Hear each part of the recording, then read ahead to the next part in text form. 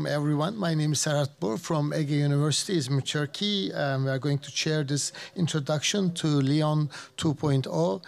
Is there any tremendous change? We are really wondering, right? Ronnie, please go ahead and introduce the first speaker.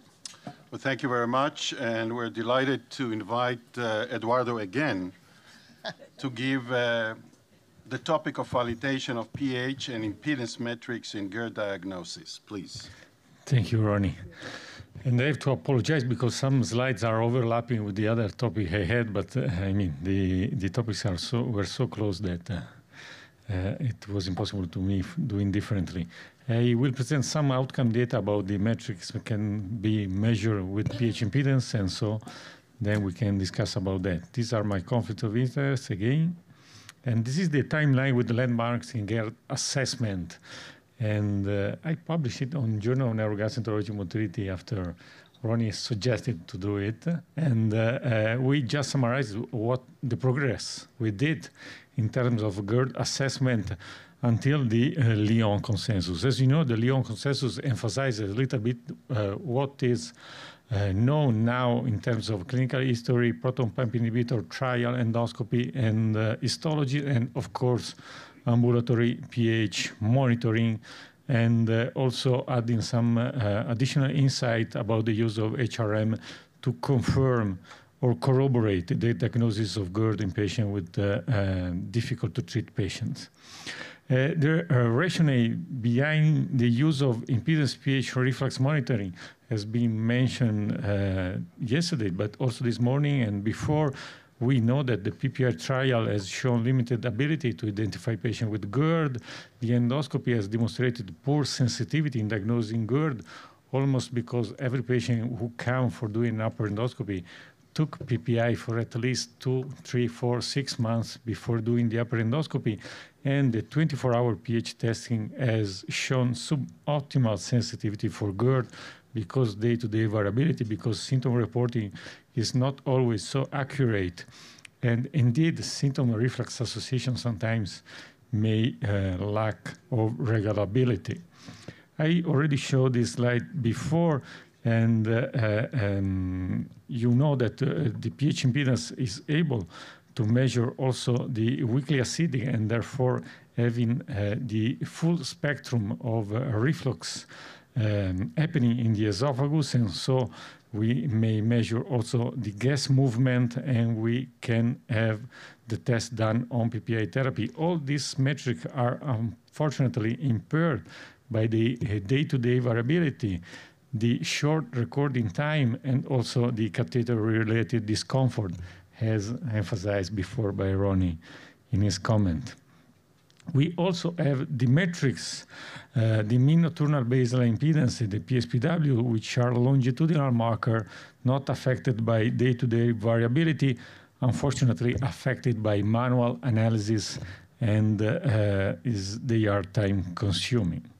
I will talk about the reflux symptom association because anyway, this is, it's not a metric, but this is something that can be measured with impedance pH testing and is improved by using impedance pH testing as compared to pH metry alone or Bravo pH capsule. We know from the first study by the Amsterdam group of Arjan Bredenort and Andres Mout that impedance pH increased the diagnostic yield of the test as compared to pH alone. I already showed you this slide with the diagnostic yield improved demonstrated by several groups, both off PPI and on PPI therapy, and in patients with atypical symptoms like cough, as done by Daniel Sifrim and his group. Of course, symptom association analysis has to be validated by outcome study. And so the question is, do we have data, outcome data, to say that they are good and they should measure in clinical practice? I mean, depending to whom we are asking this question, probably someone would answer no. But if we look a little bit more in medical literature, we can find some data to sustain that symptom association analysis can be helpful in some patients.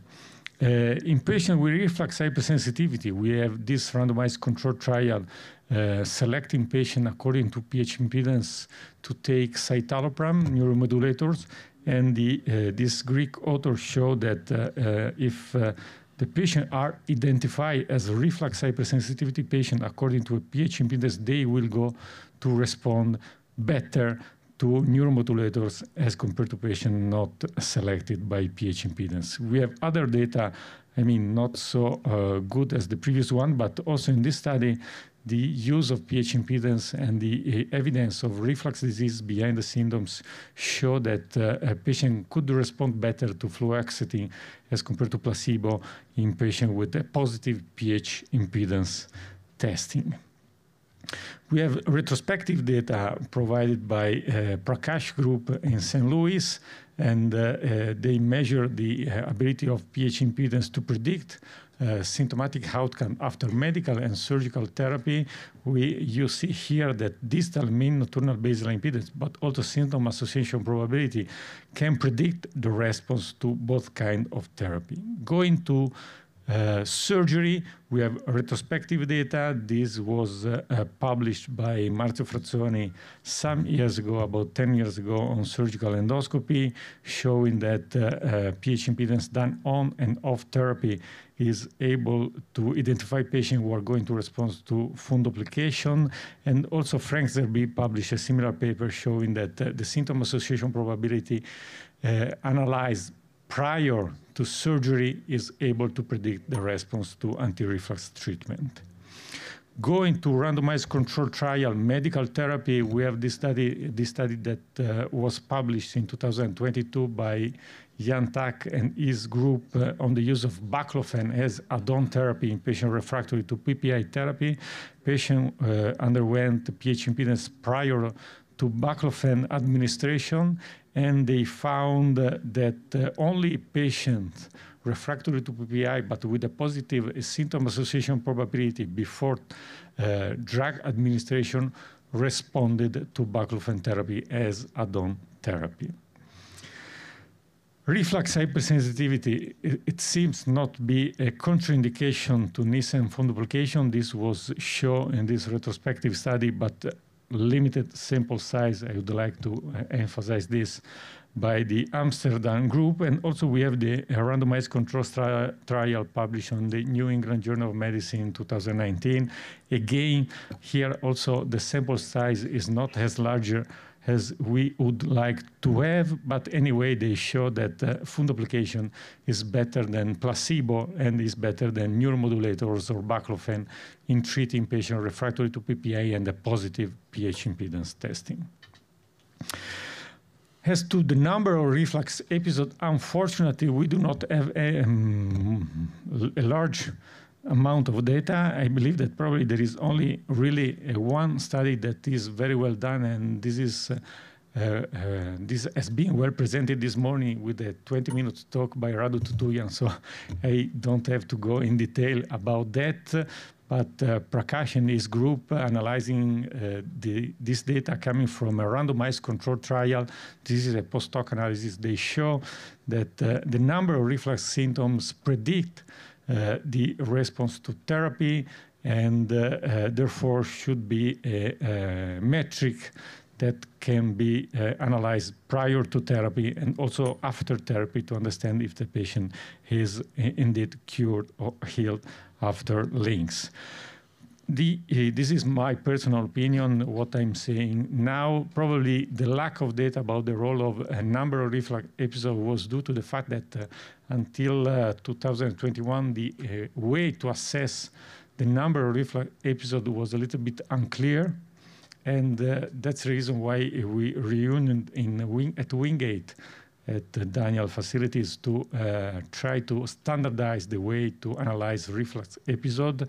And I believe that also with the publication of normal values, we will have some additional metrics to study, at least in research setting, to understand if the number of reflux episodes can be used for predict any kind of response or to identify those patients who should be better treated with anti-reflux surgery, LINX, or endoscopic anti-reflux procedure.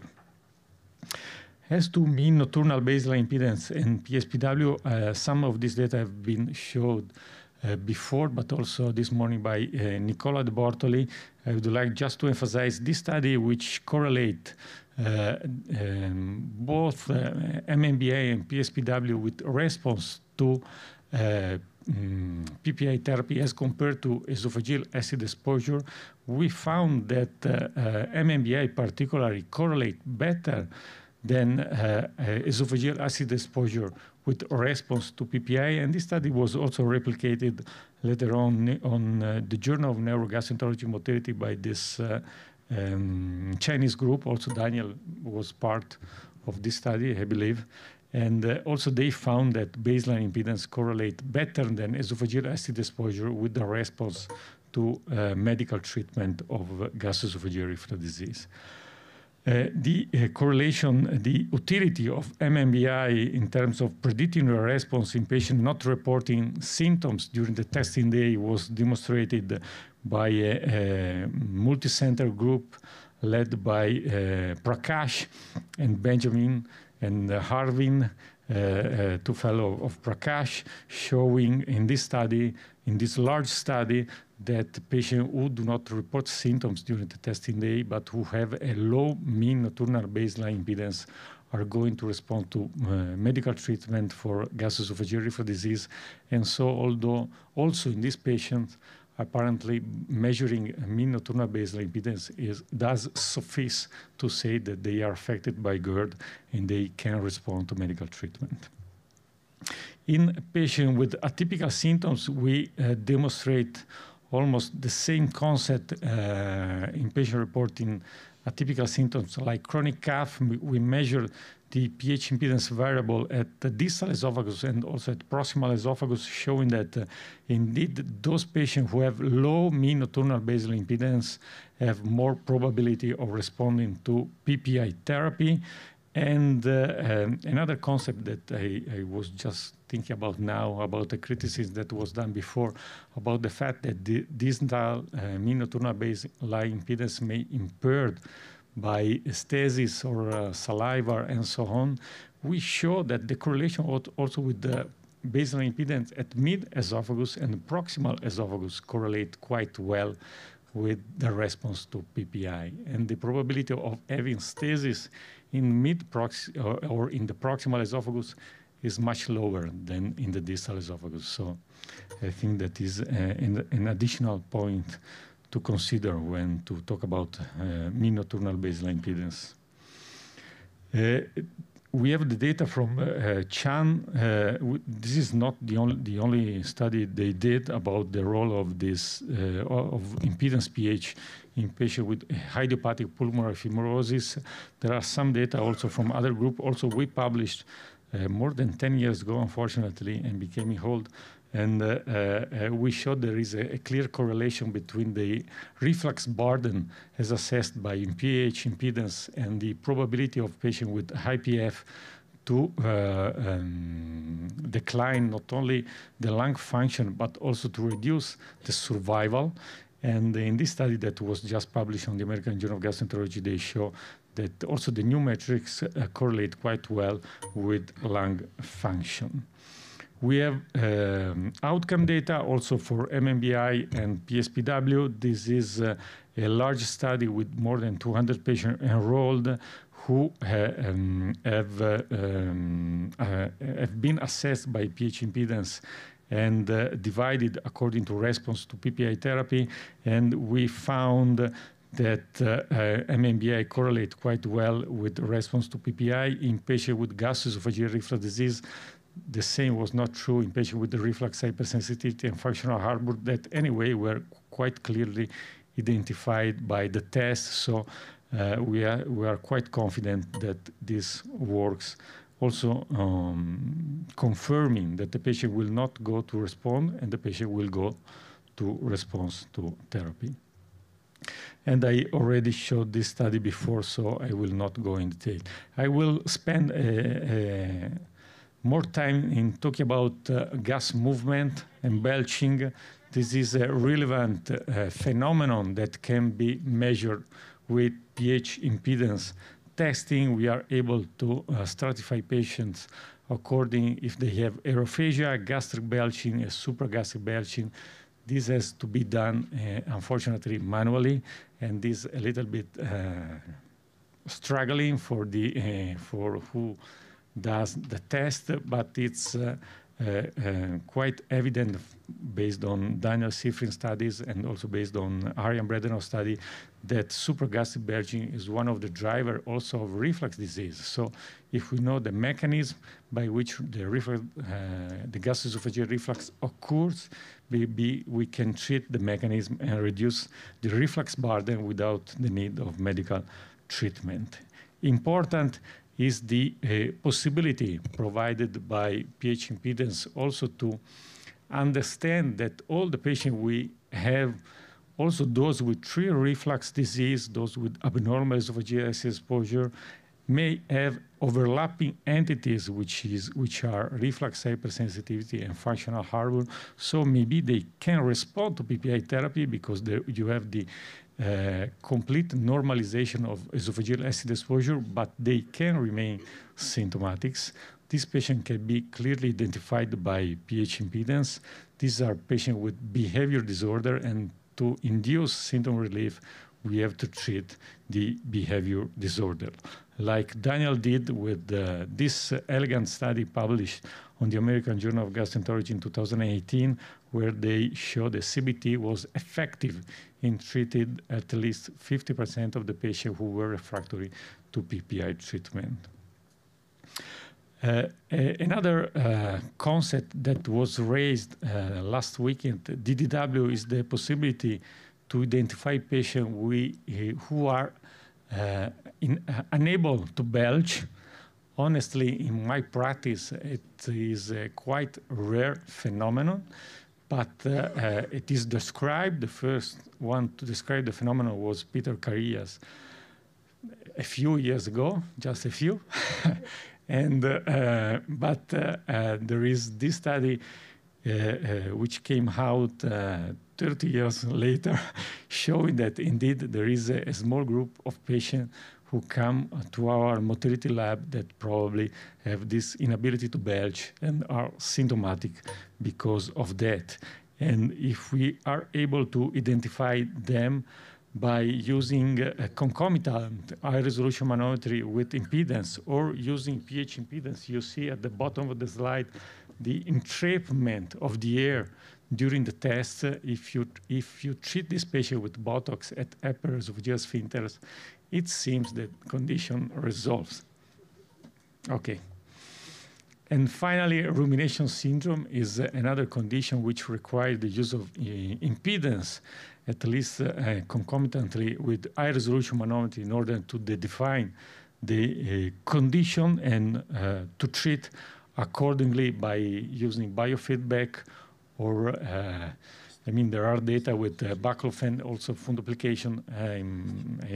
I prefer to use behavior directed therapy for treating this patient, but there are also some data in medical literature with more aggressive therapy.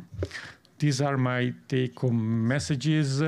Reflux testing with esophageal acid exposure and acid reflux symptom association analysis measurement has shown good reproducibility, inter-observer agreement, and suboptimal sensitivity, but limited ability to predict the response to medical or surgical therapy, particularly in difficult to treat patients, who are those who have behavior disorder, borderline esophageal acid exposure, most of those who have negative endoscopy, and so on.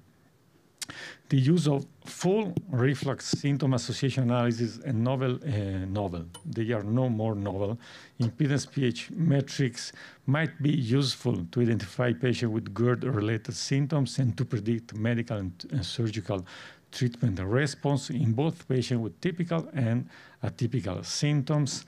The assessment of the total number of reflux events as a measure of EGJ impairment is a promising metric to evaluate the outcome from medical and surgical therapy, but we need more data in this regard. And hair detection is indeed one of the main advantage of impedance pH testing and is helpful to drive correct management of patients with belching disorder. Thank you. Thank you very much. Any questions? So while we're thinking about questions, you haven't really discussed the whole concept of weakly acidic reflux. That did not come up in your presentation. Is this passé, or this is something that we need to focus on, especially when it comes to patients that have an abnormal amount of weakly acidic reflux and we don't see any correlation with symptoms? Yeah, you know that we are, although we are able to correlate symptoms with the weakly acidic, we are not able with the pH impedance, but also with other tests to measure the volume of the reflux. That probably is critical to understand the correlation with symptoms and so on.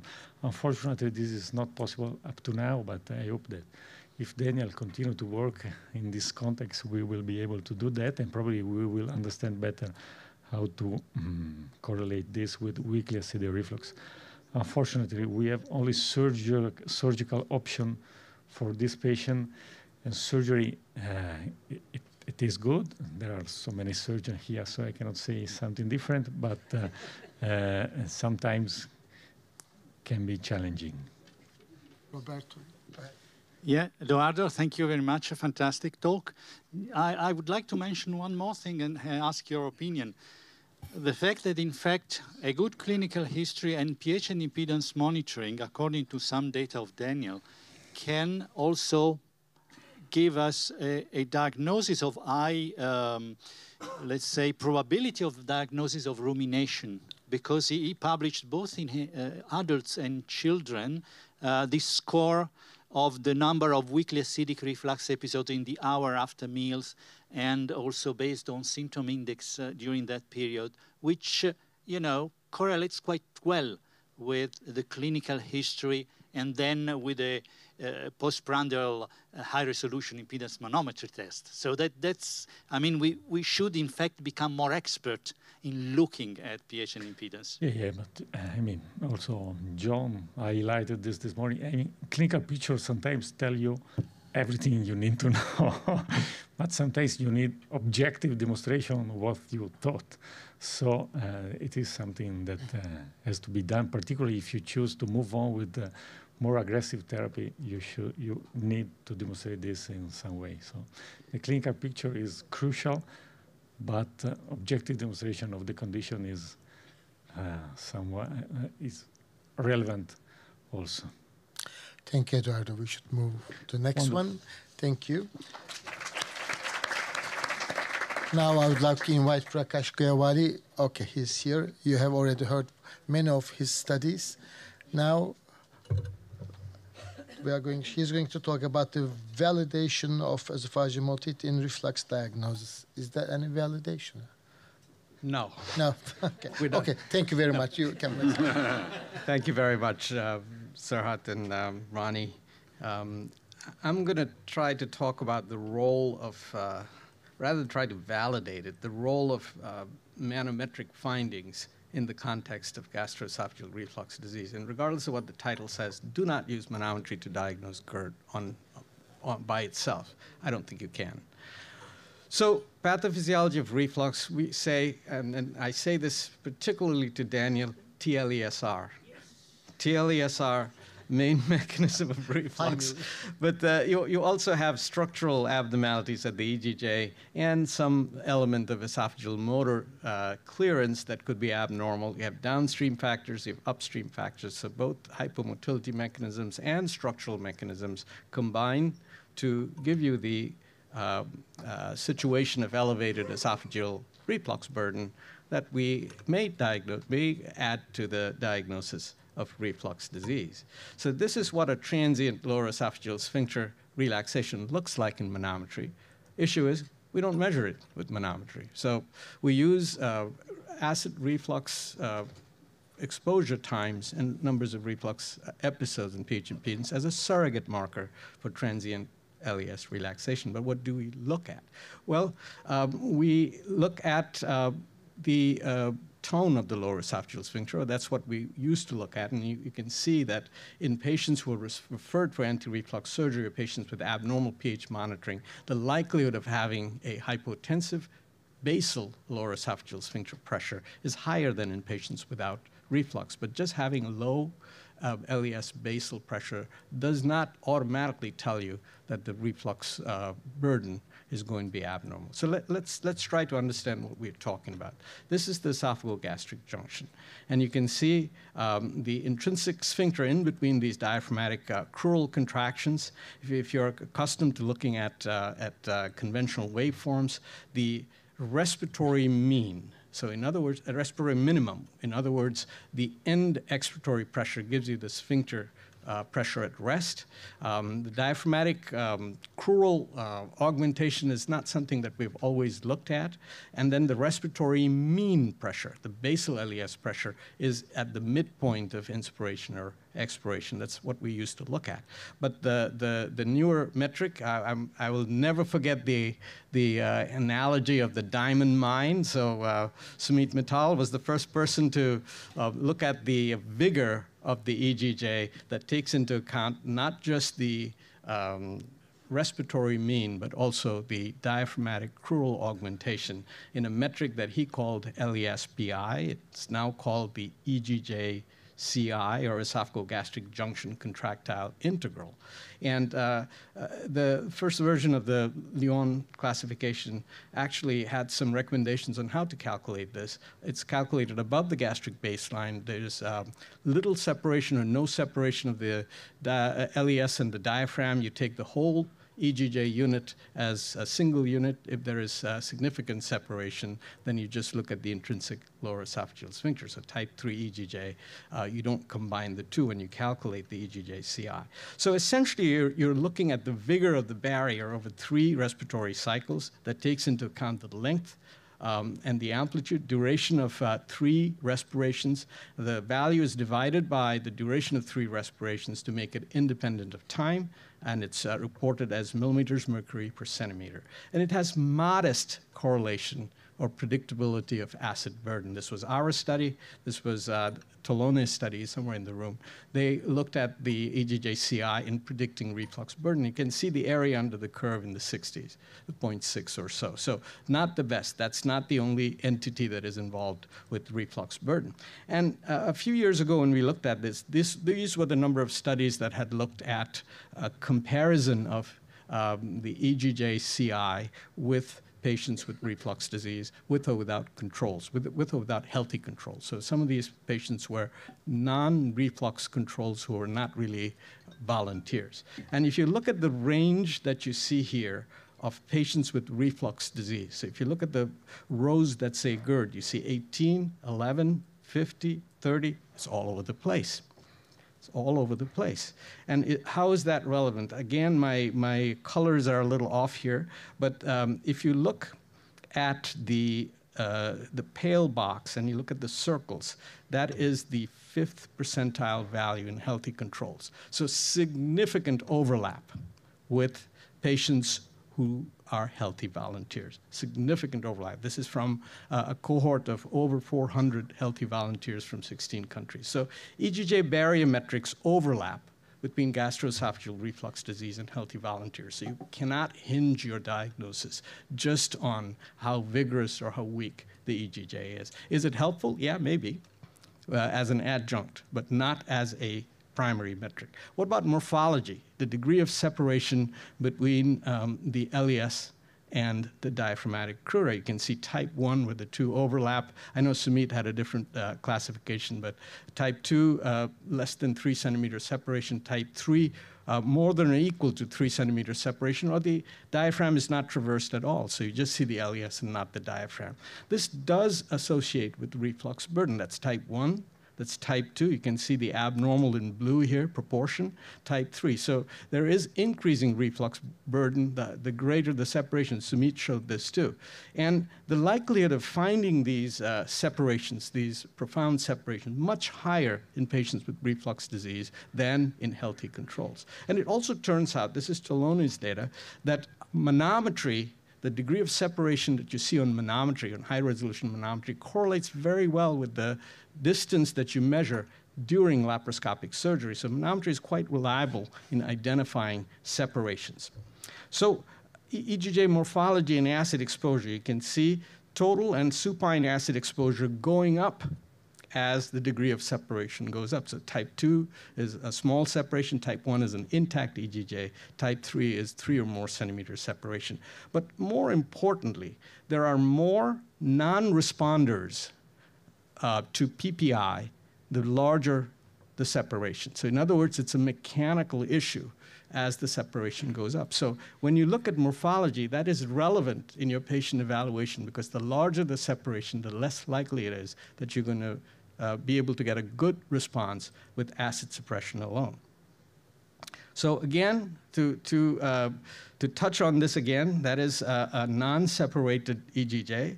This is a persistent separation, and Sumit talked about this a little bit this morning. So intermittent separation.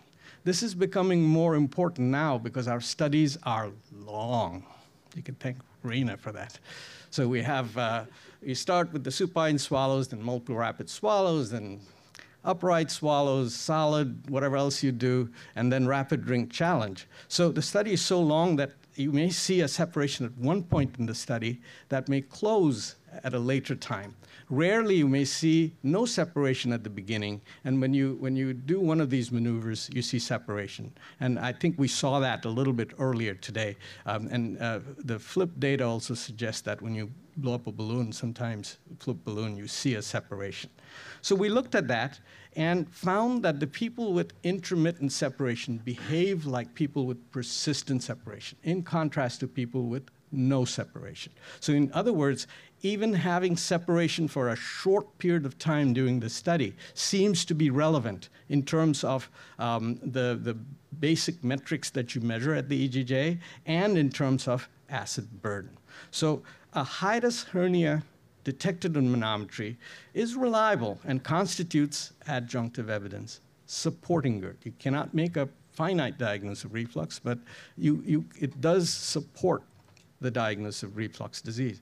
And Roberto touched on this morning, but sometimes you can stress the situation by having the patient raise their leg and look and see if the increased intra-abdominal pressure that you create when somebody raises the leg off the bed in the supine position bleeds into the thoracic cavity. So if it bleeds into the thoracic cavity, your gradient across the EGJ, and that's part of what Sumit was talking about earlier, your gradient is going to be smaller, right? And your intraesophageal pressure is going to be higher. So when you bleed through to the esophagus through a disrupted EGJ, it seems that that is an association of abnormal acid exposure as measured by acid exposure time. And this is data that was published by Stefano Siboni not too long ago, that an 11 millimeter mercury absolute increase had good performance characteristics, or a 78% increase in intraesophageal pressure in predicting abnormal reflux burden in this multi-center study. All right, let's move on and talk a little bit about the esophageal body. And we have these nice metrics through the Chicago classification to quantify esophageal vigor, the contraction vigor in the esophagus, so, and the pattern of contraction, right? So you have fragmented, now it's considered ineffective, but if you have a break larger than 5 centimeters with intact contraction, that's a fragmented swallow, which is now ineffective, and then the old ineffective still counts, DCI less than 450, but more than 100, and absent when the DCI is less than 100. So the gradient of reflux burden increases through these different patterns of abnormal motility. And so motility, abnormal motility or hypomotility is associated with increased reflux burden. This was Joan Chen's study. She's sitting right there in the audience with Anand Jain as the first author. They demonstrated that bolus clearance is worst when the swallow fails, in contrast to when the swallow is weak.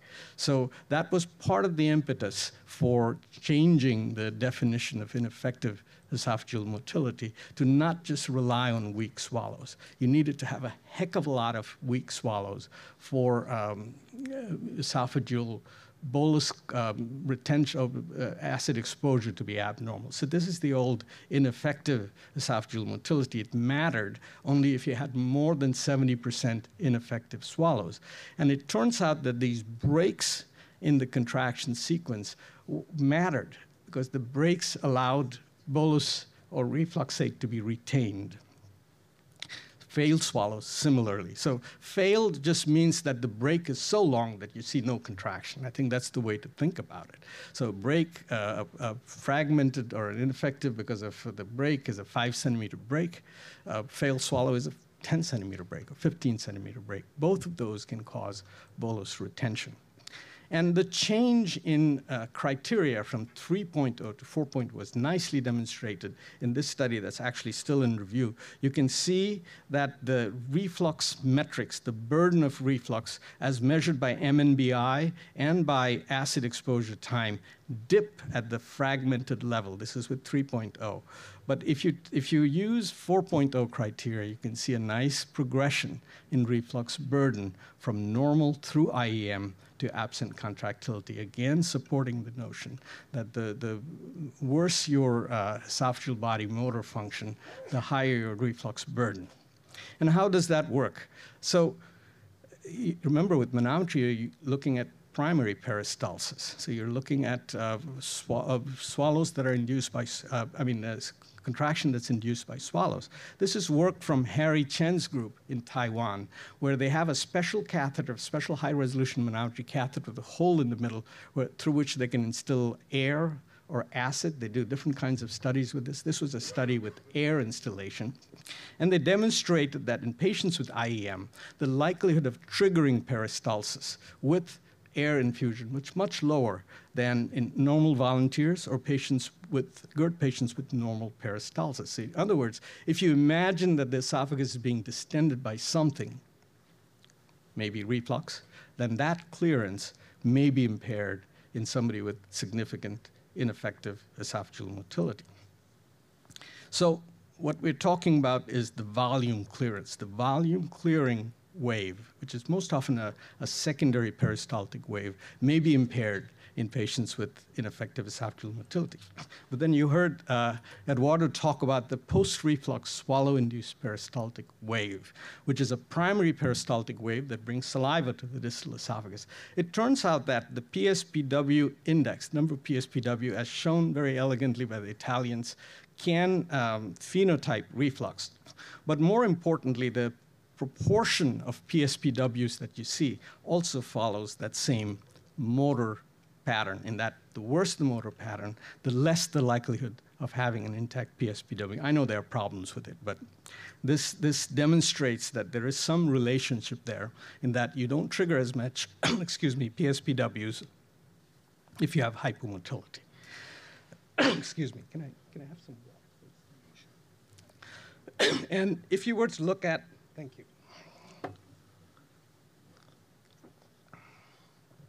All these different metrics in multivariable analysis and see what predicts abnormal reflux. I get too excited about these things, you see.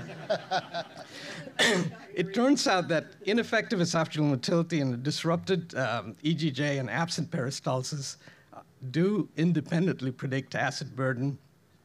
EGJ-CI does not.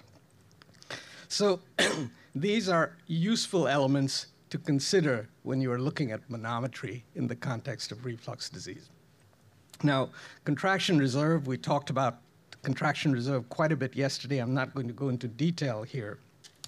But in hypomotility, if you see that the esophagus can augment its contraction when you stress it, that is a situation where your reflux burden may be lower, especially if you do not have IEM as defined by Chicago 4.0. So one last area to touch. The pressure gradient across the EGJ is what IRP measures. The other factors that are important for bolus clearance you see here.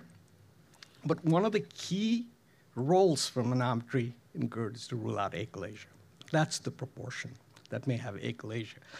Now, absent contractility, EGJ outflow obstruction. These are conditions that may factor into how you manage reflux disease. And remember that if you have absent contractility, the patient may have achalasia, and it's worth doing additional testing.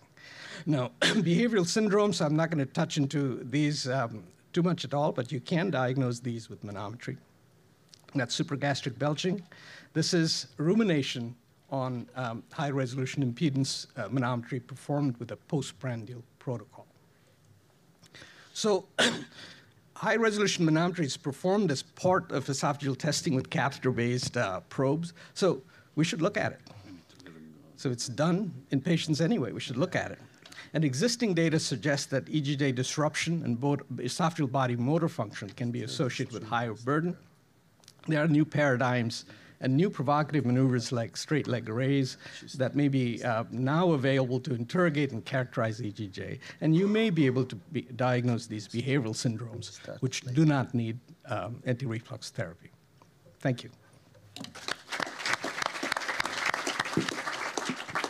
Thank you, Prakash. You could survive, my friend. That's a good thing. We're really afraid of. I need some Turkish tea. or Turkish coffee. That's what lowers the impedance in Turkey. It's kill or cure, really. Any question, please? Hello, Prakash. Jenny Myers, Adelaide, Australia. Lovely talk. Really enjoyed that. I wanted to ask you a question about teasing out what we have in Chicago for as the umbrella of ineffective motility. So we've now got patients who have absent pretty much, as well as hypo with some fragmentation or low DCI. And particularly in those that have, you've alluded to the fact that there are some people with a hypomotility that have contractile reserve, whether you demonstrate that with the multiple rapid swallow or even a solid, or you change your posture and you introduce the rapid drink challenge. And I just wonder if there's what your thoughts are about defining that group a little better in terms of those that have capacity for adaptive response versus those who are true hypo, they've got no good primary peristalsis, they have no ability to have additional secondary peristalsis, they don't respond well, so they don't have that adaptive response, as opposed to those that are not responding all that well to a small volume, but you extend it and challenge it, and therefore they do have intact adaptive reserve. What's your comments? So I think you should start with why you're doing the manometry in the first place, right? If the patient's asymptomatic, why do we care? Well, they wouldn't be covering it. Yeah, well, that's not necessarily the case, because once in a while you'll see it in the context of a manometry being done to rule out something, right? So in that context, you don't care. If they have dysphagia, is that enough to explain dysphagia? I don't think we know that yet. And those are the patients where you need adjunctive testing to make sure that the ineffective motility is not part of some other picture. Because remember, weak peristalsis is part of achalasia too, right? So does the patient have an outflow obstruction issue that's causing dysphagia? On the other hand, if their symptom is reflux, if the study is being done in the context of reflux, I think we are trying to understand whether when you challenge the patient and the patient is able to recover part of their function, if those patients are going to do better than the people whose function doesn't recover, right? And I think the part of what we have shown before is that the people whose function doesn't recover are more prone to having problems later on. These days, we are trying to provoke that response with other means too. And I think you will see in the future that anybody who can generate a intact-looking peristalsis, even if that's in between swallows, the metadata that John was talking about, in between swallows, probably will do better than somebody who absolutely does not have any contraction. So I think it's worth trying to figure out what else we can do to identify the people whose peristalsis can be augmented under stress. Quick question. Thank you very much, Prakash. Now, can you tell, regarding the calculation of EGJ-CI in esophagogastric junction type 2, which are the data which induce to include the crural diaphragm? Because I'm not sure. Sometimes it looks separated, but in these cases you put it in, and in type 3, no. And could this be a confounder in that relationship between EGJ-CI and acid exposure? Yeah, it could be a confounder. There are two factors at play here. One is the fact that manometry is only accurate to 1 centimeter, right? So when you say 2 centimeters, I don't really know what the size of the hernia is, even though it seems like it correlates. Because remember, the recording sites are 1 centimeter apart. Everything else is generated by the computer. The second part is in these small hernias, pressure may compartmentalize between the LES and the crural diaphragm. So there may be pressurization in there, and that can add to the higher EGJ-CI there. When we've tried to measure the LES only EGJ-CI in type 2 EGJ, so small hernias of 2 or less centimeters, it's very difficult to place those markers there. And that's part of the reason why we take the whole thing. Now, in type 3 EGJ, you are facilitating success of the metric because you are able to separate the LES. And if the LES is separate from the diaphragm, of course it's going to be weaker. Okay, thank you very much. We're going to move to the next presentation. I'm honored to invite Dr. John Lipham, who will give us a surgical view about classification system and their impact on surgery, fundoplication, LINX, and other options. I'm a simple surgeon, so may need some help here. I think you're getting closer.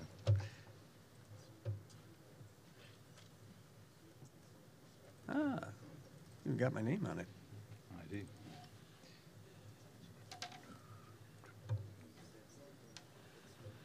All right. Well, thank you for the invitation to speak. So I am a surgeon, so it's actually pretty unusual that I get really invited to much of anything, let alone even dinner at my own house. So I was quite excited when Mark sent me an email asking me to come talk about classification systems and their impact on surgery. Am I invited to dinner tonight? I am. Okay. Okay. All right. So I was a little overzealous, and I figured I needed to be efficient in my talk. Last thing I want to do is run over and be that guy. So I decided to combine my intro slide and the body slides with my conclusion slide. And it was pretty simple. I had a presentation back to Mark within about, I don't know, 7 minutes, something like that. And here it is. I was done. And Mark said, well, no, you see, you got to fill the full 20 minutes. And I'm like, I can show vacation photos, you know, us at Legoland. So no, you need to go into this just a little bit deeper. If you don't believe that they're helping surgeons in any way, tell us why and where we can go from here. And so I think there is a need, is really the answer to that. But I don't think we're quite there yet, at least from a surgeon's point of view. You know, for us, classification systems need to relate much more to symptomatology. They need to guide us better in treatment. And they need to be tied intimately to outcomes of whatever treatment we decide on.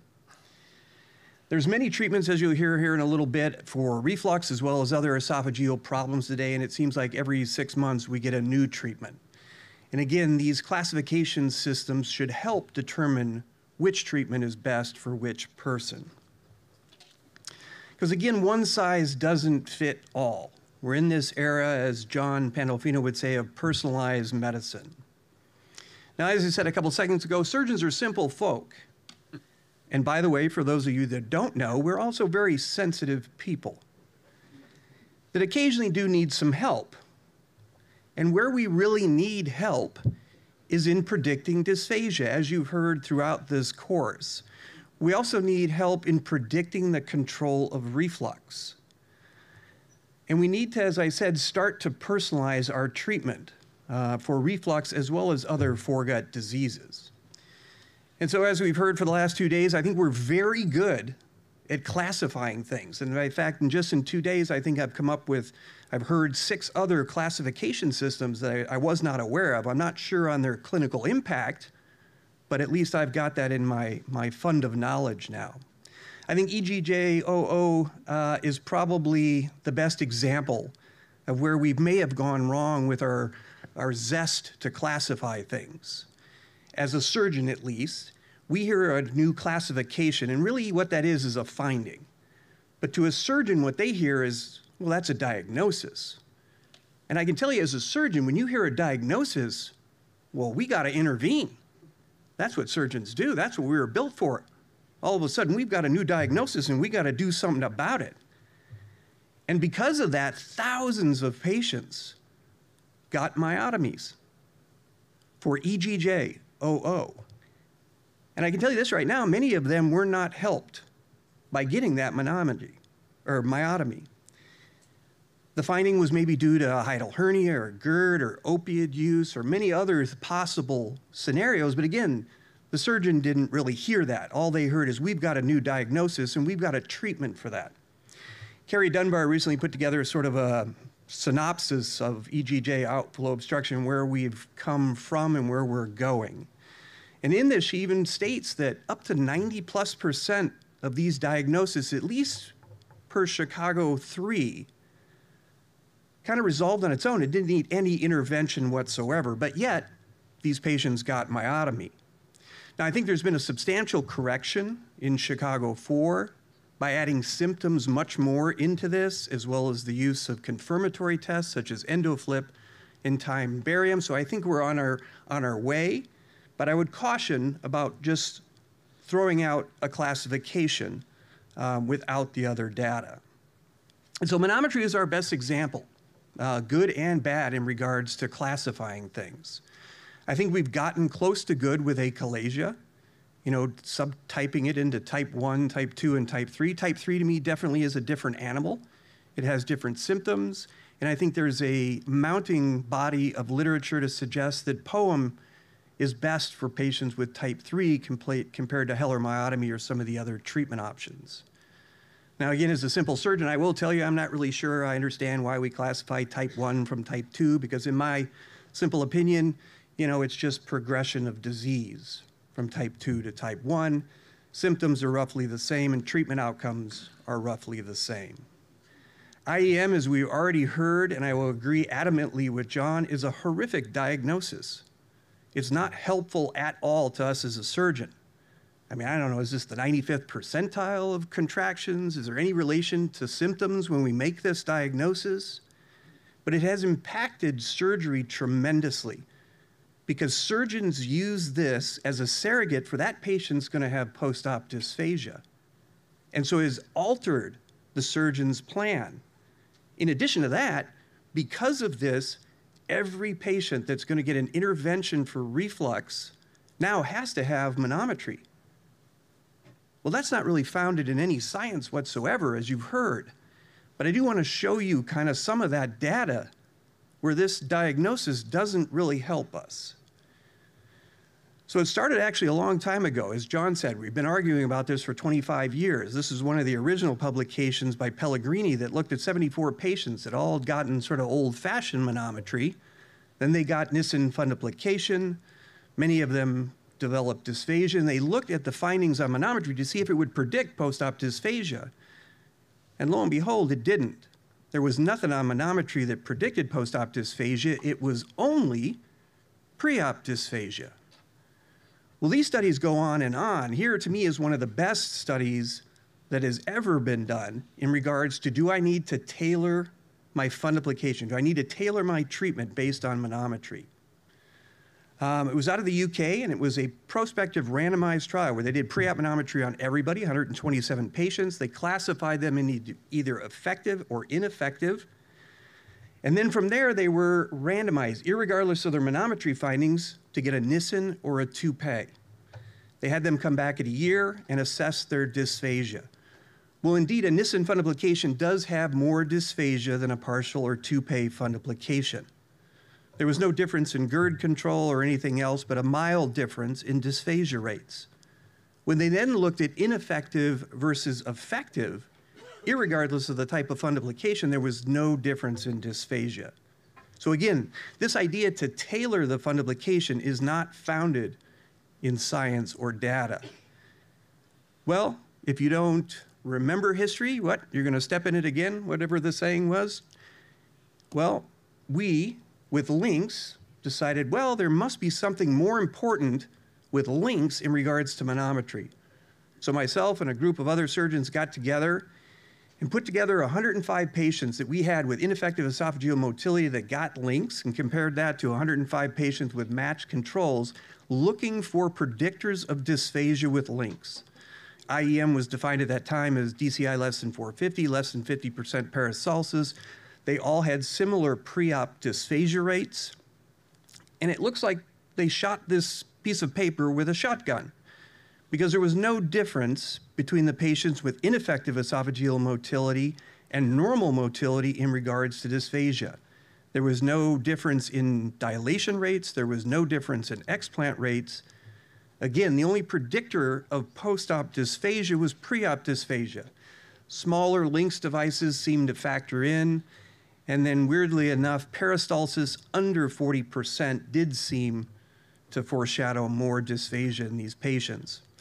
This was followed up by Blair Job's group, where he looked at his own data of 380 patients and looked at the ones with persistent dysphagia to see if manometry would help predict this.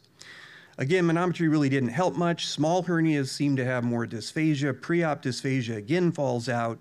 And then in his study, for unclear reasons, peristalsis under 80% seemed to put you at a higher risk for dysphagia. DCI, mean DEA, did not predict dysphagia. And so for it to be a classification system for us, to help us anyway, it should help us predict dysphagia. Now, I know prediction is always difficult, but a finding of IEM should have clinical relevance. And right now, I don't think that it does. Now, maybe we didn't need different thresholds on manometry. Maybe we need to combine it with EndoFlip or some other tools. Or maybe we combine diagnostics and clinical data, not just preoperative clinical data, but what the surgeon's experience post-op. And so we've started to do that in regards to LINX, because LINX is really, or dysphagia is really the problem portion of LINX, if you're not familiar with it. And so we started to look at our own data, and this was presented at DDW. We haven't presented it yet because we're adding some other variables, and we're also comparing it to a Fundo group. But it's our own experience at USC where we looked at 875 LINX patients. We had about a 5% removal rate, all for bad dysphagia. And we started to look at characteristics that were associated on multivariate analysis with a higher incidence of dysphagia needing removal. And what we found is the young patients that tend to be a little squirrelier didn't do as well. Older patients, for probably clear reasons, didn't. Female patients had a little higher incidence. Peristalsis, again, fell out with under 40%. But what really fell out, highlighted in green, which put patients at about a 10-fold risk of dysphagia and removal, were patients with autoimmune disease. In fact, almost any autoimmune disease led to a much higher removal rate and dysphagia. Psychiatric anxiety meds, for obvious reasons, also led to a higher dysphagia rate. Pre-op dysphagia again falls out, and smaller LINX sizes.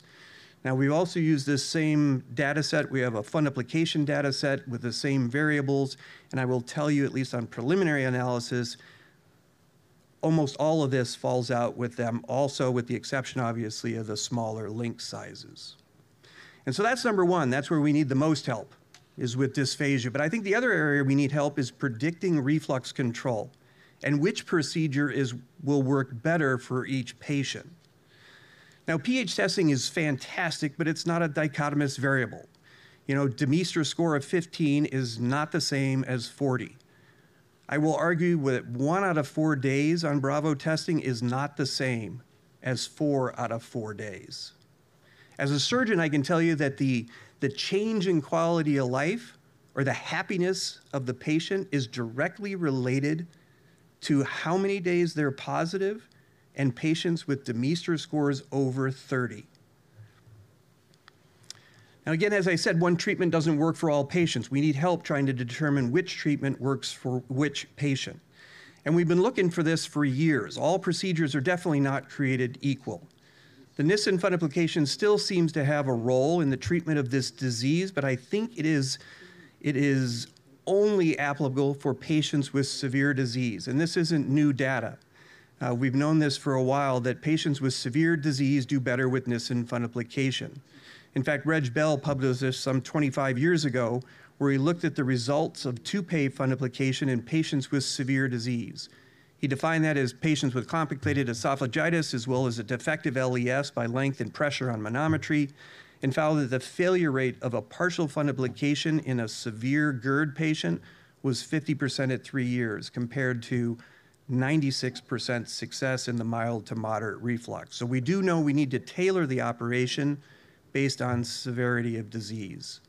And so we started to look at favorable predictors of outcome with LINX. This is from Blair Job's group again, that started to look at who does best with LINX compared to fundoplication. He looked at 500 and some odd patients. He defined favorable outcome as being off the PPIs, greater than 50% improvement in symptom scores. He did multivariate regression analysis, and the usual suspects fell out. Patients under the age of 45 did a little bit better. Males did a little bit better. The more symptomatic you were, the better you did.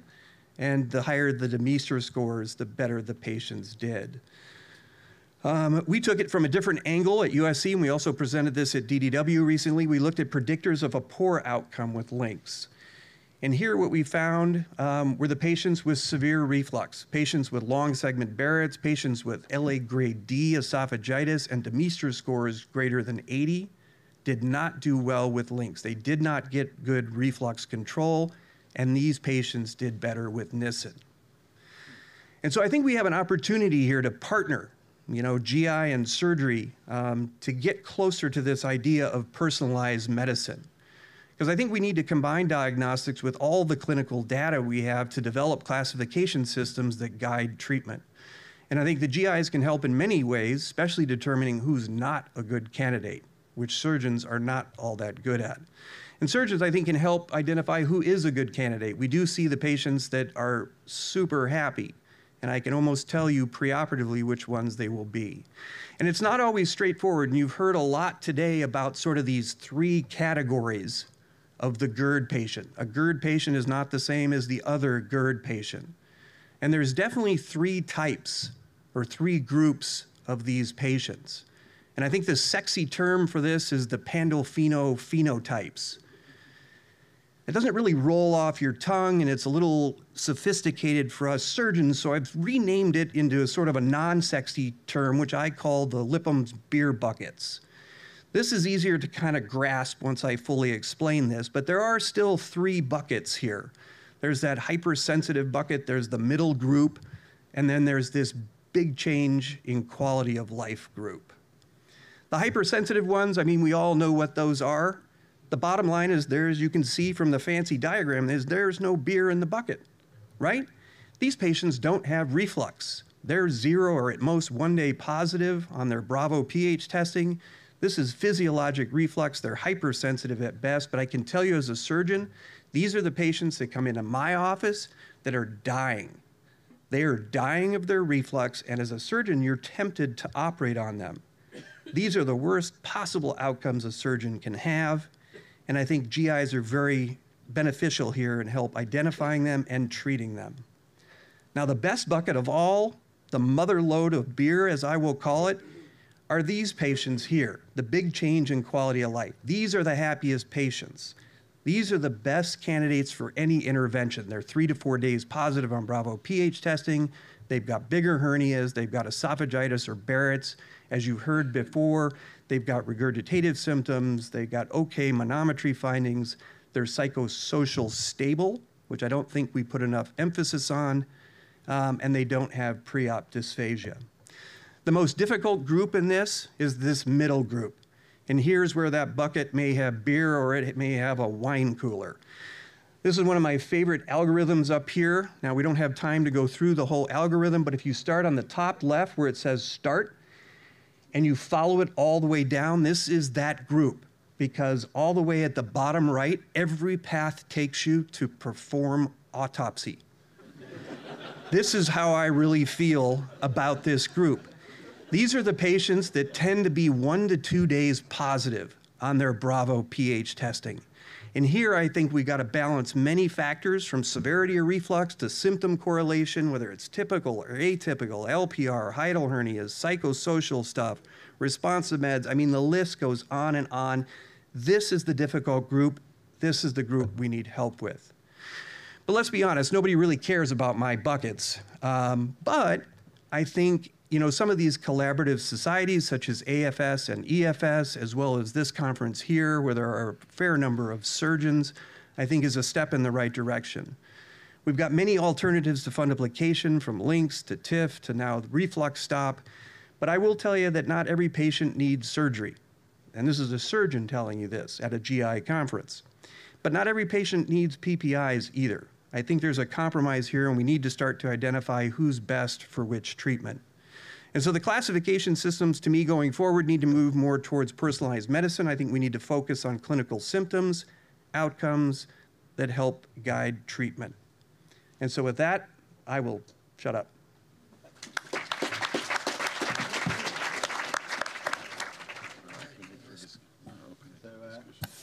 Any question?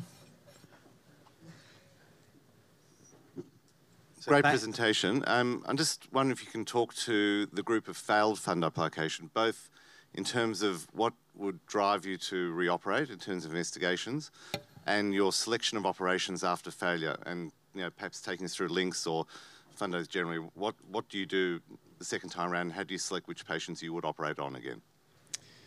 Yeah, I mean, it really, at the end of the day, it comes down to symptoms and generally hernia size. The number one reason by far that anti-reflux surgery fails is recurrence of the hiatal hernia. In fact, it's over 90%. The reason for that is a little complicated. It's a whole nother lecture, but it basically comes down to a structural issue, probably centered around collagen, that they're defective in.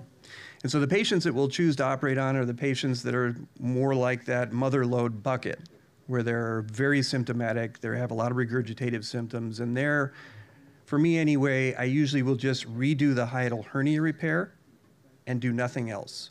I will tell you this right now, fundoplications don't come undone. They don't unwrap and reattach themselves to the spleen. The failure rate of anti-reflux procedures is recurrence of that hiatal hernia. So if we go in that second time, most of us will put some form of mesh to try to get that crura to stay together.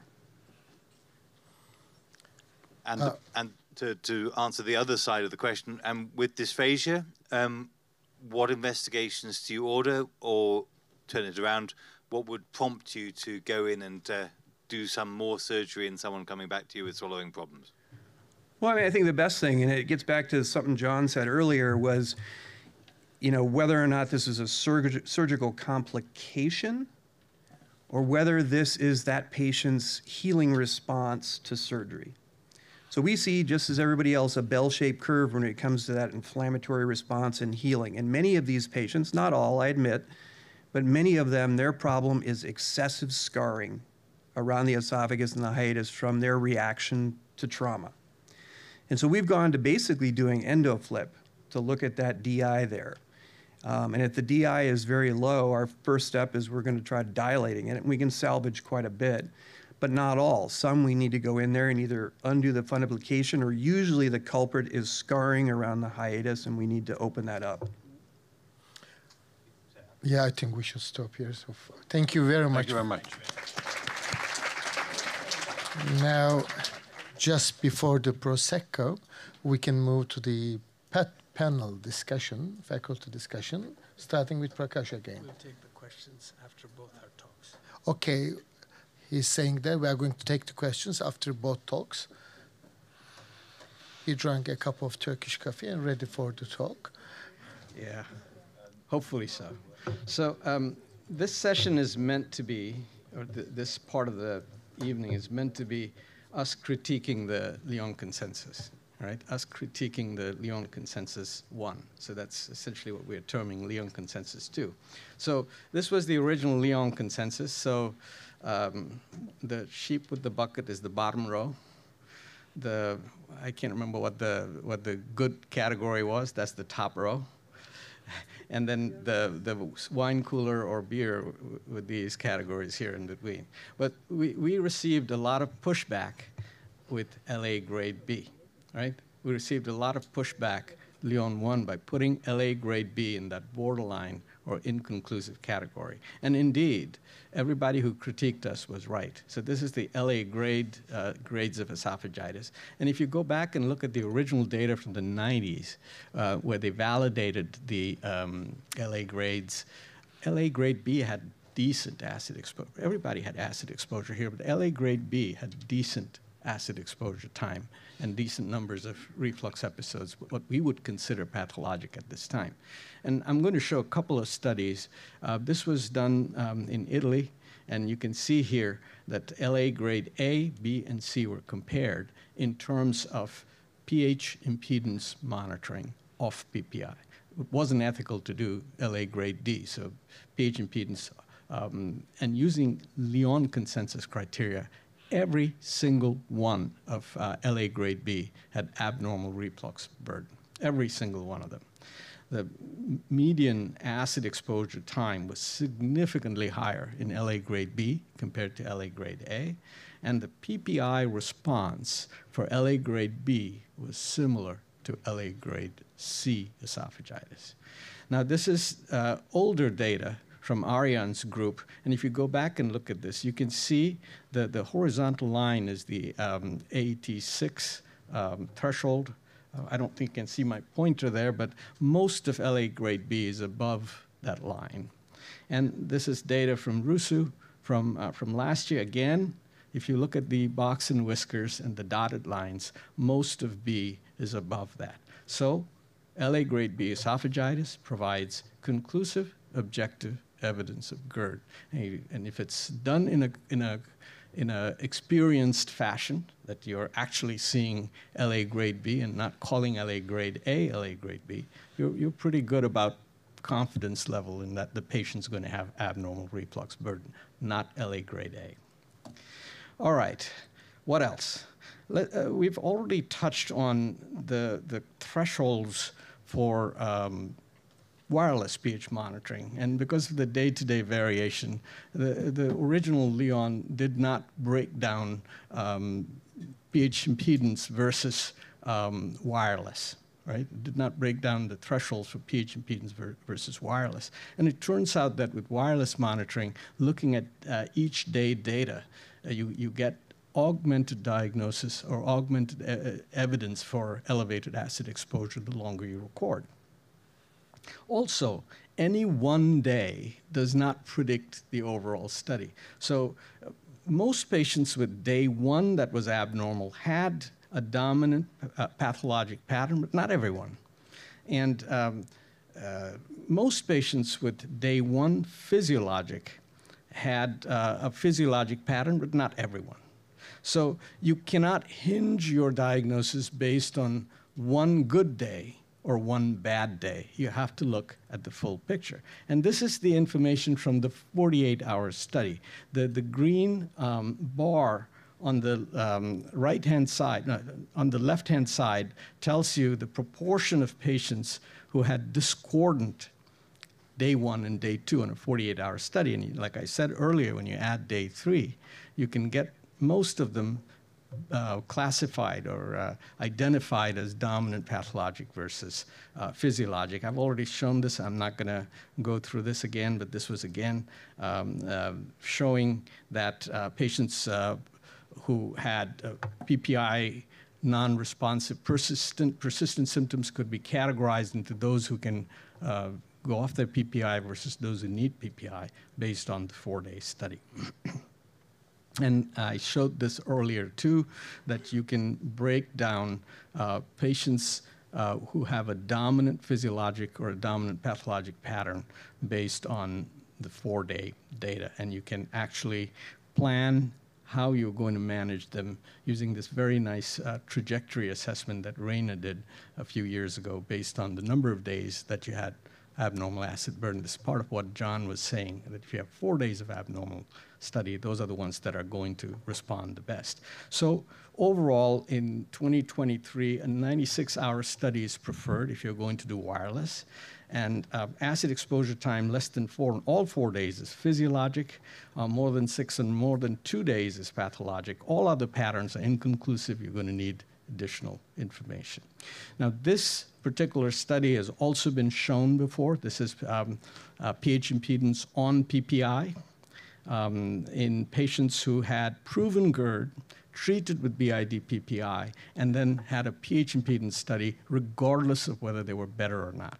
We had a European heartburn predominant cohort and a North American regurgitation predominant cohort.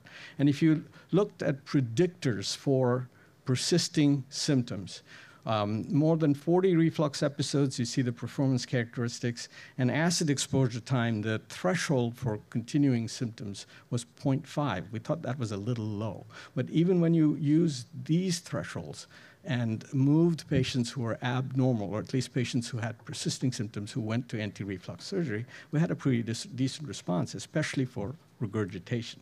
But if you use the more stringent threshold, acid exposure time more than 4, more than 80 reflux episodes of MNBI less than 1,500 on BID PPI in patients with known reflux who are studied on BID PPI, your response to escalating care to surgery was 85%.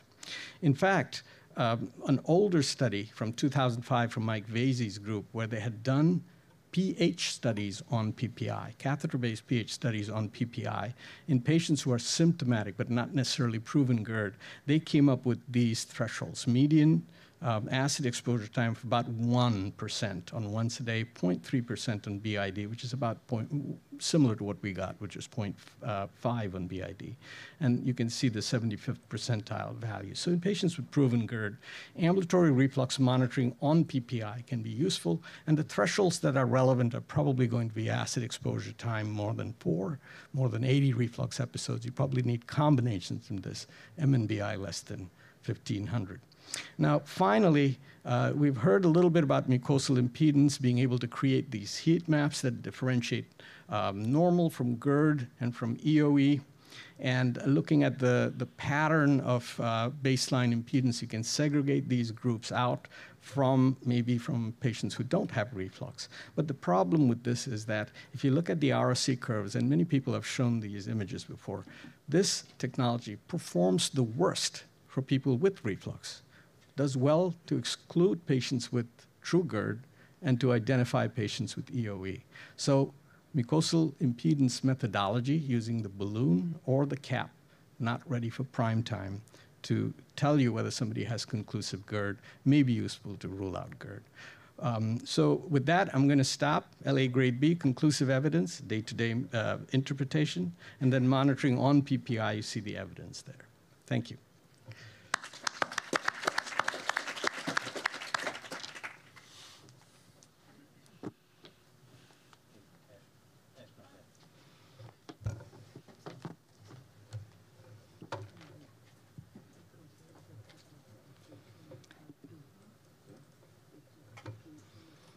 Well, as Prakash said, this is a critics of the Lyon 1. And this is what I'm going to do. Don't worry, I'm not going to destroy it, but we're going to discuss some of the points of Lyon 1.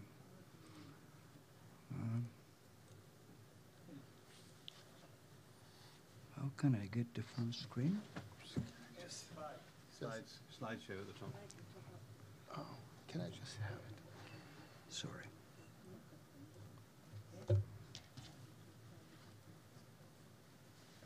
Thank you. So I will do something like this, similar to what Prakash did, and I will discuss 3 different issues that were considered useful as adjunctive or supportive evidence for diagnosis of reflux. One is the use of the histopathology, electron microscopy to identify dilated intercellular spaces. Then I will discuss the issue of the number of reflux episodes, more than 80. And finally, I will discuss whether we are at this moment able to use the low MNBI and low PSPW as adjunctive measures. The endoscopy findings in patients not responding to PPIs are described in this slide, and you can see that 58% of the patients have normal endoscopy, and very small percentage are described with other diagnoses. Now, the question is whether it is useful to get a biopsy in these patients. And it requires experienced pathologists in your hospital. It is expensive, and it is more probably useful as a research tool than as a clinical tool. This is how a hematoxylin eosin biopsy looks like, with a thin basal layer and a small papilla. And this is how a NERD patient biopsy looks like, with a thicker basal layer, a larger papilla, and this has been used to form a score considering the basal cell hyperplasia, the papillary elongation, and dilated intercellular spaces. And that score distinguished somehow controls from patients with hypersensitive esophagus, NERD, and erosive disease. I think that this is a very interesting distinction. However, still 15% of healthy subjects might have abnormalities in the hematoxylin eosin biopsy. So it's not 100% accurate, and you need experienced pathologists in your hospital. On top of that, there is a possibility to identify dilated intercellular spaces, which was considered in the last, I would say, 5 years ago or 10 years ago, the marker of non-erosive reflux disease, including me. So this is a study from Marcelo Vela showing that controls have a much smaller dilation of the intercellular spaces, whereas patients with GERD have more. Now, the problem is, what is the relevance of the dilated intercellular spaces in perception of reflux symptoms? We thought, as most of you probably, that if you have increased permeability in the mucosa, there will be entrance of luminal substances that will activate the nerves, and we will perceive pain. So we looked at the innervation of the mucosa in healthy subjects and in patients with reflux disease, and we found two patterns: very distal innervation or very superficial innervation. And we found that the patients with NERD, with hypersensitivity, have much more superficial innervation. Now, what is the relevance of this relative to dilated intercellular spaces? And the point is that when you look at the dilated intercellular spaces, they are pretty deep in the mucosa. And the nerves are there, but much more superficial. So it doesn't matter whether you have or not dilated intercellular spaces very deep in the mucosa, because the nerves are much more superficial, and they are activated regardless of whether or not you have dilated intercellular spaces. And I think that this is a novel concept that changed our way to see this parameter that we had for several years. Finally, there was a very interesting study from the Amsterdam group looking at the utility of esophageal biopsies in patients with refractory reflux symptoms. And they looked at 300 patients that were PPI refractory. It was a prospective study, and the aim was to see what is the diagnostic yield of esophageal biopsies and the clinical factors associated with EOE. And surprising to me, because I thought that biopsies were much more useful, they say that the diagnostic yield in patients with refractory reflux symptoms is very low, 4.7%. And the diagnosis of EOE in these patients is also low unless you look at the patients only with dysphagia. So their conclusion is that, in fact, in the clinical setting, not in the research setting, the biopsy during the endoscopy that is performed initially does not have a very high yield to confirm the diagnosis of conclusive reflux disease. Let's discuss the issue of the number of reflux episodes that today was mentioned several times by different speakers. I agree that if you have many reflux episodes, that means that there is many times a failure of the anti-reflux barrier. And therefore, if there are many failures of the anti-reflux barrier, you have a problem. The point is that the number of reflux episodes can be artificially increased by other phenomena, behavioral phenomena. For example, this is a situation where the patients have a lot of regurgitation reflux episode postprandial, and the patient doesn't have reflux disease. He has rumination. Now, you can ask me, is this a reflux episode or is a rumination episode? Well, to me, it's a rumination episode that will be corrected by specific treatment for rumination rather than a fundoplication or a LINX. This is a very typical pattern that we describe in patients with postprandial repetitive regurgitations not responding to PPIs that happen to have, in fact, rumination syndrome. And it is much more common than what we suspected. You can see that this is the end of the meal period, and the patient has a lot of liquid non-acidic regurgitations. Not only there is a number, but also most of them are symptomatic. So the patient is pushing the event marker at the time that he is regurgitating. And this is also very interesting, the time delay from the occurrence of the regurgitation and the pushing of the event marker. This is hypervigilance. In general, the patients push several seconds after the phenomenon. This patient pushed while they are regurgitating. You can see in the tracing, this patient is pushing the marker at the same time that he is doing it, suggesting that he is very conscious of what he's doing and is a kind of conscious activity. So this is a pattern typical of rumination observed during MII-PH measurements. Of course, this will modify the number of reflux episodes.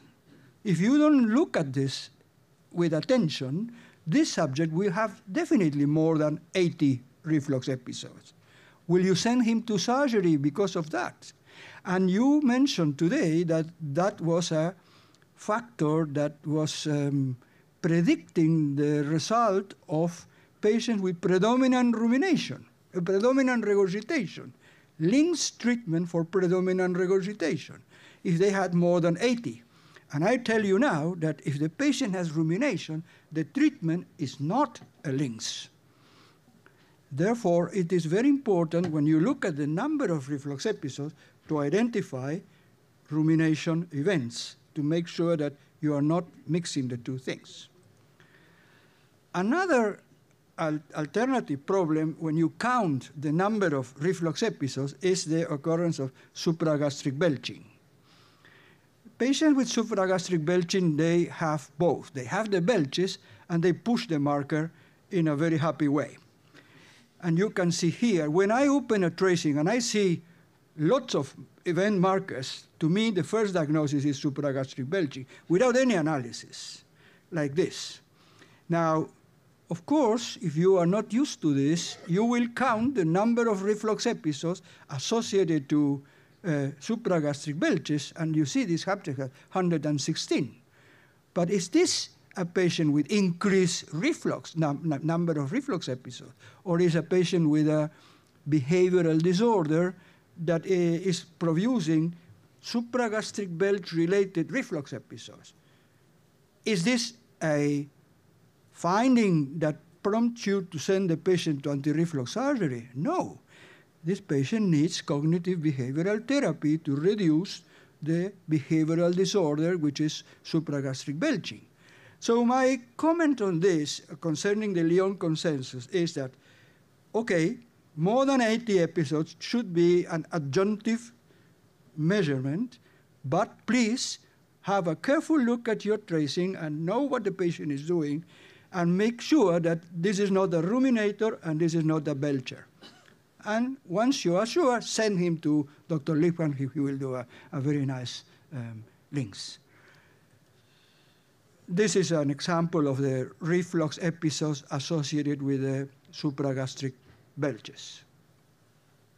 They are reflux episodes. I'm not saying that they are not.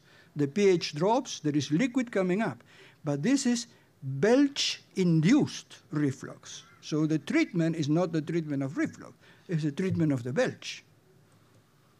And finally, I wanted to discuss as adjunctive measures of the finding of low MNBI and low PSPW scores.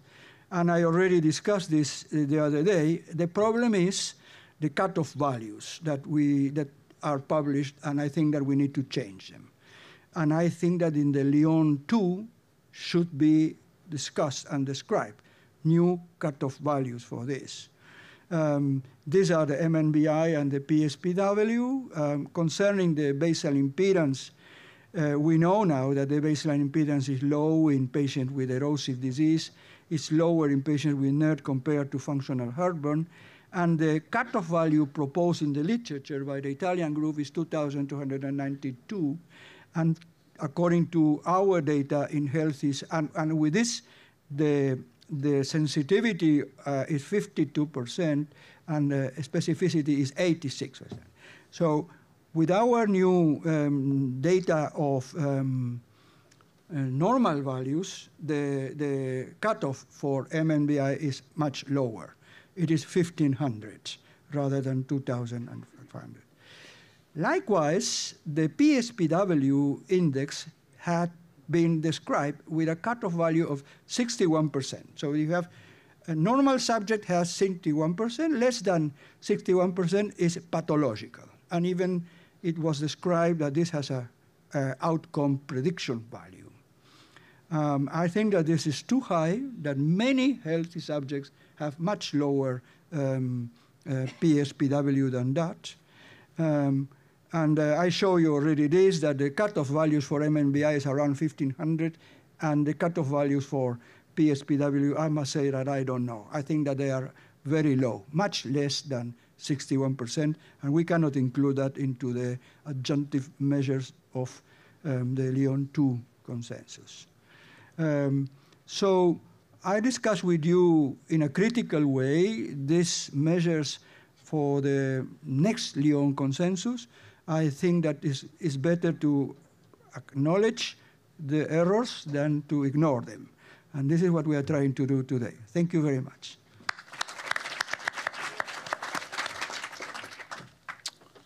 Any questions, any comments? I guess I'd just like to ask in general terms, I feel as a comment that this approach, however, is a very helpful approach. I think almost all of us would accept that there's no one investigation that gives us all the answers. And so we, just like any other part of clinical medicine, we should continue collecting information until we have the answer. And if it's true for conventional GERD, it's definitely true for extraesophageal GERD. And so, you know, I was delighted when you came, presumably not quite alone, but when you sort of presented this concept. Do you think yourself that it stood the test of validation studies and in general terms? I think with some caveats. You showed information about how often the paper was downloaded. So clearly people are looking at it. Well, it's been cited nearly 800 times. So clearly the idea, and remember that was part of what you had proposed, the whole idea of having these gray areas, conclusive versus inconclusive, and that was part of how Chicago classification was developed. So it seems like that concept is working, but we need to keep doing our research and looking at outcomes to figure out where these thresholds should be. I don't think that's perfect yet. So I know you're developing in a relatively rapid process to version 2. You've already said that you're going to put esophagitis grade B into the conclusive diagnosis box. Are you going to change the acid exposure time? Are you going to alter anything else that's on that list up there? For the most part, you'll have to wait and see, but I think the wireless will come in there, and the on-PPI information. I think that's going to be the most overwhelming difference.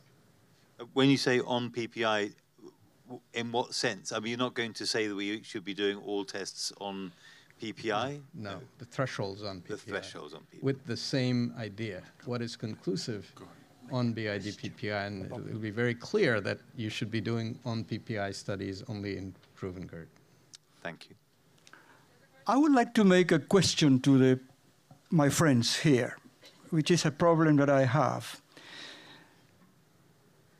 One can define a cutoff value based on normal asymptomatic subjects.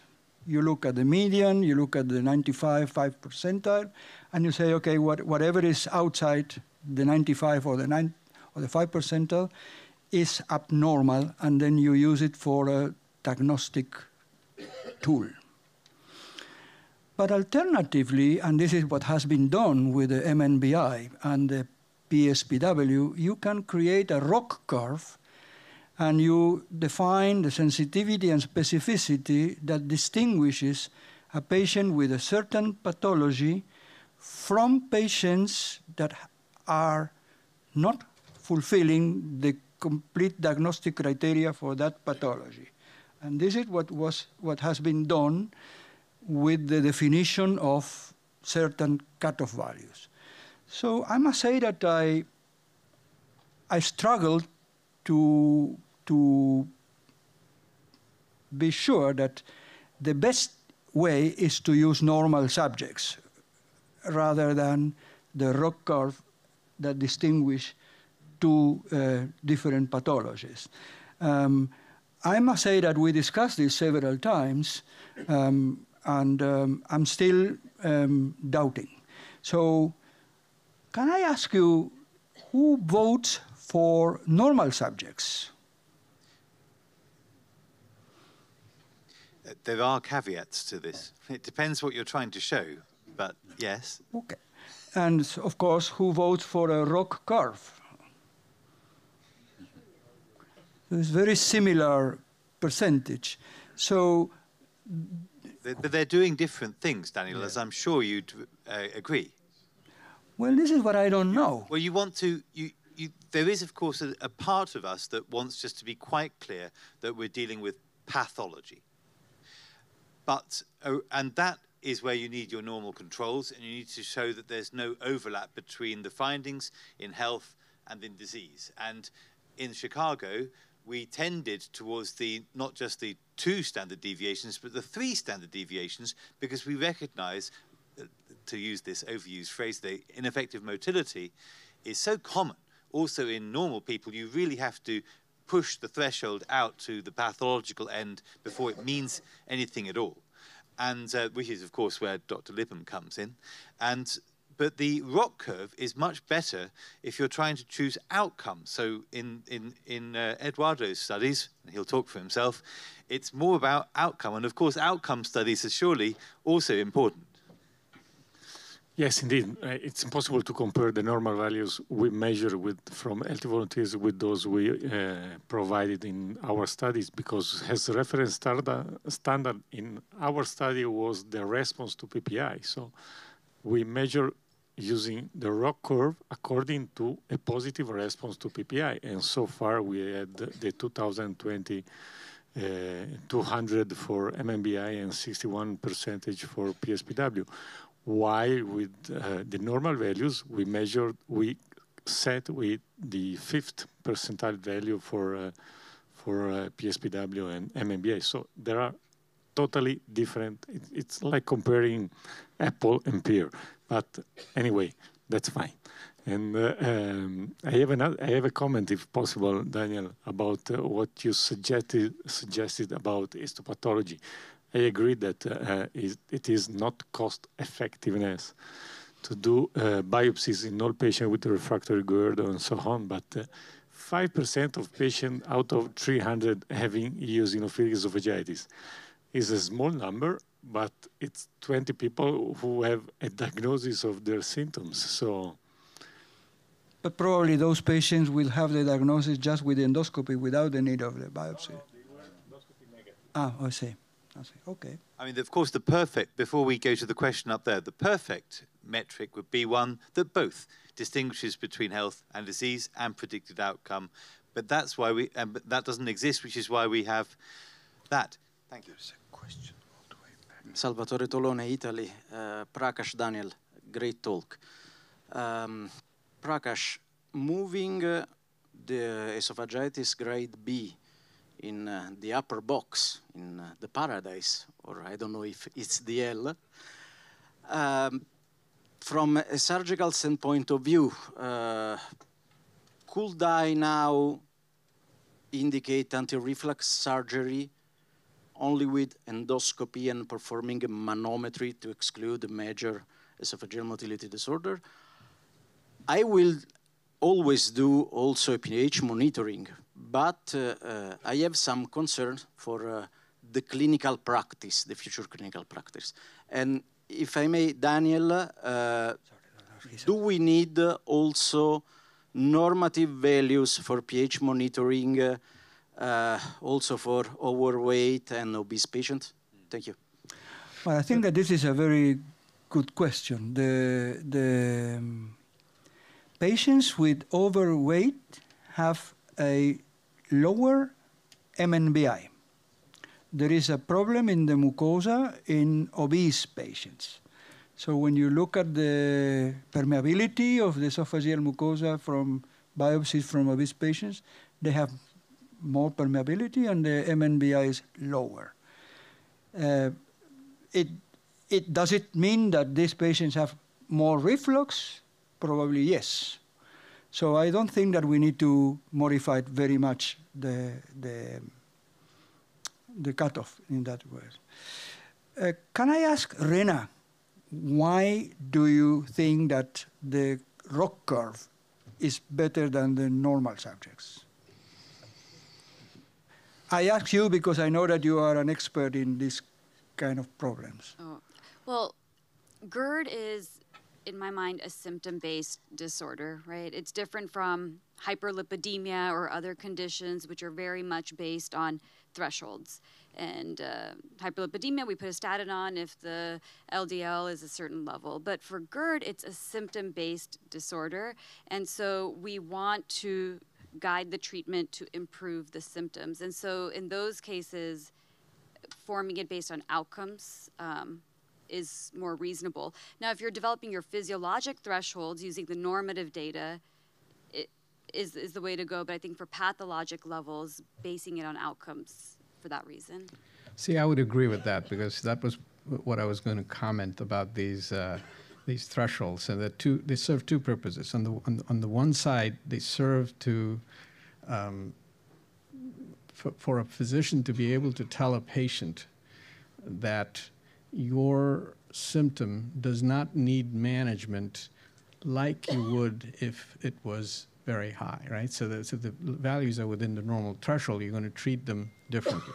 But on the other hand, if they have values that predict outcome with a certain type of management, that's the upper limit of normal, and then you do that. But I think in response to Salvatore's question, I don't think the Lyon consensus figure is meant to tell you how to treat your patient. I think you have to go back to the patient. And if you go back to the patient, the more information you have about what's going on,